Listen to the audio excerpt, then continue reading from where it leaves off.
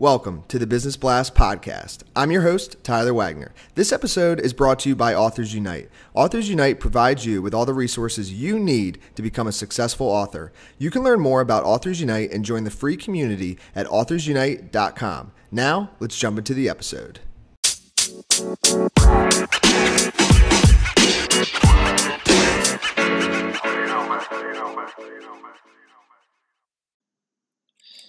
All right, everyone. Welcome back to another episode of the Business Blast podcast. I'm your host, Tyler Wagner. Today, I have Brandon Bruce with us. He is the co-founder of Cirrus Insight, a plugin for Gmail and Outlook that integrates with Salesforce to help salespeople save time. So welcome to the show, man. Thanks so much, Tyler. Of course. We'll dive into the first one. The first question I have for you, Brandon, is what is the best story from your life that has an underlying valuable message? I think one of my favorite stories and one that's been meaningful to me is years ago, I read about a bicycle race through Death Valley. It was 508 miles long, single stage. So you just start and then you go as fast as you can until you finish. It took me 35 hours and 7 minutes. And when I was about halfway, maybe 2/3 of the way done, I was biking along through the desert, and there happened to be a road sign there that said, no stopping anytime. And in part because I was relatively fatigued and starting to have some minor hallucinations, but it was meaningful to me because it was like, well, I'm not done yet. So I don't want to stop just out here in the middle of the desert. And here's this sign telling me no stopping anytime. Doesn't matter if you're tired, doesn't matter if you need a little bit more water or some more fuel. You just got to keep going until you hit the finish. And I think that's been a good lesson for me, not only, of course, in cycling, but also in business and most other things in life. And what is the most valuable piece of information we should know that's within your expertise or industry? Years ago, and my kids are still young, but when they were really little, they would ask, well, what do you do for your job? When you go to work, what do you do? And the easiest way and the most accurate way I could explain it is I talk for a living. And so I think one of the most valuable pieces of information that's within my expertise or industry is that, we sell sales software to salespeople. And sales, I think, has always been, and certainly is today, an industry that's dominated by communication, meeting with people in person and connecting with them through calendars, through email, on the phone. And so it's learning and developing your own language, your own way of presenting yourself, your own way of connecting with others, and talking. And what's your best piece of overall business advice? So not necessarily industry specific. This came from one of the original founders of Cisco, and she gave an interview once, and she said, the first rule of playing a game is to know that you're playing a game. And I love that one, in part because my dad always said, whether it was weeding outside or repairing fences or anything, if my brother and I got discouraged doing it, he would say, well, make it into a game.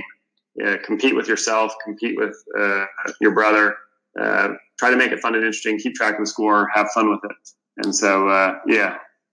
And if you could give your... Knowing that you're playing a game. Yeah, no, actually, I've never heard that quote, but I really like it. And if you could give your younger self one piece of advice, what would that be? I think it's that the biggest decision is really the decision to start. Not an easy one to make. It's easy to postpone that, to procrastinate, to do more research, to really study it because you don't want to, make a mistake. But it's okay to make some mistakes. And so really the biggest decision is the decision to start. And so giving myself a piece of advice when I was younger, I would simply tell myself, it's time to start. And in your opinion, what is the key to happiness? I think it's kinship. I love the books by Greg Boyle.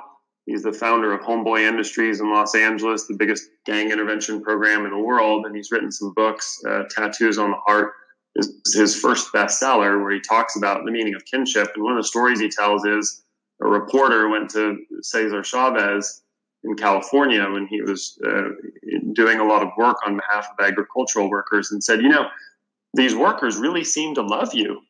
And his response was, it's mutual. We love each other, and it's that kinship, I think, that's meaningful and that leads to not only happiness, but also kind of a sense of meaning and fulfillment.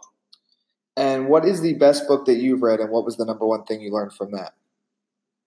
I guess I already kind of mentioned it, but most recently, that book has made the biggest difference in my current thought process and how I'm evaluating, success and significance. Is this idea of kinship? I think it's a great word. It's a great concept. So I definitely recommend to everybody Tattoos on the Heart. The author is Greg Boyle. And what is your favorite quote and why?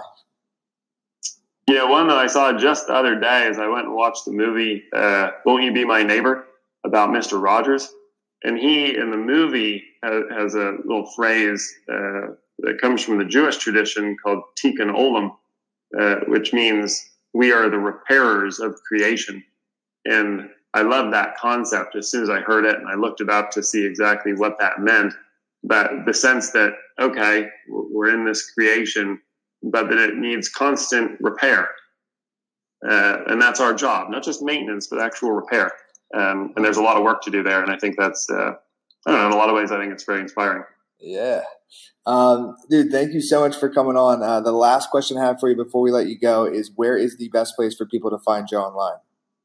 Our website is cirrusinsight.com. So CIRRUS insight.com. And certainly we're largely an email company. So Brandon at cirrusinsight.com or Brandon Bruce on LinkedIn. And love to be in touch.